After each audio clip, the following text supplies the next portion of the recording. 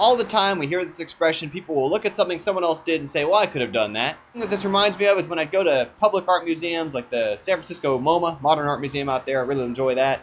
I'm not an artist, not an art snob. I don't paint or whatever, but when I'd go there with friends, sometimes they'd look at something like Mark Rothko's abstract paintings where he's got big old blobs of color, just big old colored rectangles, and they'd say, well, I could have done that.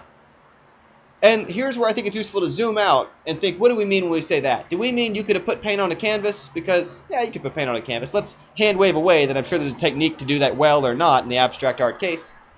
But much more importantly, could you have gotten elevated the work you put on a canvas in the way that Mark Rothko did? Could you have got it featured prominently on its own wall in San Francisco Modern Art Museum? Could you have got it sold for millions of dollars? Could you have had people writing about it in art classes? Because that's what Mark Rothko did. He didn't just put paint on a canvas. And while that might seem like it's unique to the art community to talk about artifacts in that way, it's certainly true in the games community, where it doesn't matter if hundreds of different people are making a similar kind of game mechanic. Which one can get it talked about at conferences? Which one can get press writing about it? Which one can get people watching it on YouTube? And that's an important key part of it. Is that game influential? Is the game reaching people? Is the game changing people's lives? Is it changing how they think? Is it becoming part of our discourse about game design? That's part of the challenge. That's part of the talent. That's part of the work. That's part of the time and the risk that goes into trying to create these things, is to make not just the artifact itself, not just the paint on the canvas, but to really do something correct with it.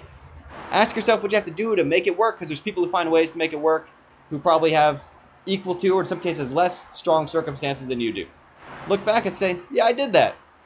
I pulled it off, or at least I feel good for having taken a shot at it. That's it for today. We got a place to get to tonight, but thank you for tuning in, following along. Have another video for you all tomorrow. Bye for now.